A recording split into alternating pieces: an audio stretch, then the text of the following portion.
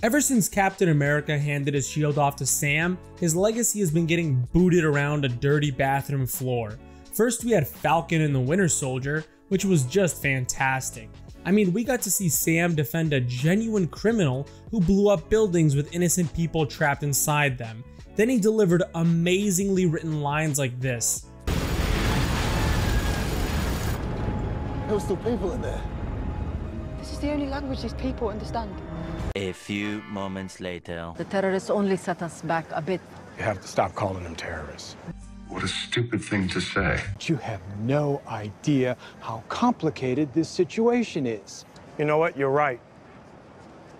And that's a good thing. You have a brain injury. As if that wasn't bad enough, they announced he was getting his own movie. It's been a disaster zone ever since then, with constant delays, months of reshoots, and plot leaks that sounds like the writers taking their Orange Man hatred out on our eyes. Meanwhile, Giancarlo Esposito, who for some reason is the latest actor people have a hard-on for, kept teasing he would be joining the MCU. Once he finally announced he hopped on board, he said he would be playing a character we'd never seen before. And to that I say thank God, because seeing him play Professor Xavier, I honestly would have laughed myself right out of the theater. I think it's fair to say nobody expected Captain America 4 to be his debut movie, but here we are. Apparently, during what is now an additional 3 weeks of reshoots, he's being added in as a last-minute villain. Now, my money is on him being in the after-credits scene, but with Marvel, who knows the nonsense they have planned. The description for his character claimed he has 3 guns, 3 knives, an axe, and a black cape.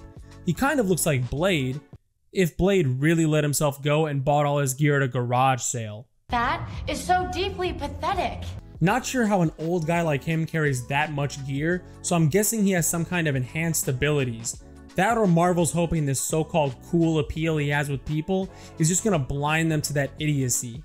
As far as theories go, people are all over the map on this one. Some people think he's playing Nick Fury's villainous younger brother, others think he's the true mastermind behind the whole power broker thing from Falcon and the Winter Soldier. If you got theories about how he's a multiversal variant of Nick Fury or even Kang, but those don't really fit with the whole new character thing. All I know is he's definitely playing Mephisto. What did you just say to me? It really is anyone's guess at this point. We've seen Marvel pull out characters who had 1 or 2 appearances in a What If comic or a mini-series because it fit their needs. So trying to figure out who this guy is sounds like another recipe for disaster.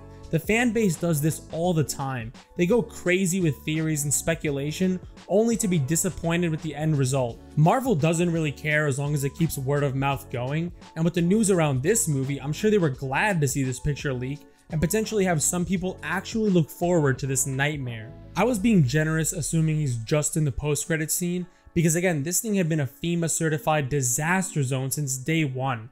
It wouldn't shock me at all if he ended up having a bigger role in the movie, because for them to actually tack on another 3 weeks of reshoots after they already went through 5 months says a lot about their confidence in this crap. It's being reported that these reshoots are because of extremely poor test screenings, which isn't really new in the superhero world. It's highly unlikely they'd react to poor test screenings by just adding an after credits scene and thinking that would somehow save the movie. The last time a film relied on that strategy, Black Adam ended up collapsing DC's hierarchy into a full-on reboot.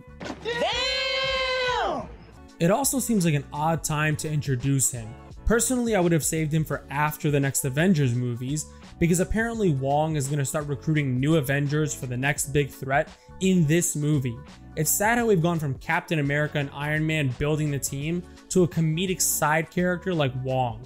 But honestly, everything about the MCU these days is pathetic, so it's not that surprising. This guy seems like more of a ground level villain, otherwise the whole guns and knives thing wouldn't really make sense. How much use are they really gonna get out of him if they have to start building up to the next Avengers movie?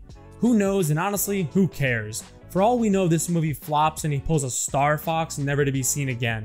I don't know. Does anyone want me to do it again? It truly does bring a smile to my face to imagine what's going through the heads of Marvel executives right now.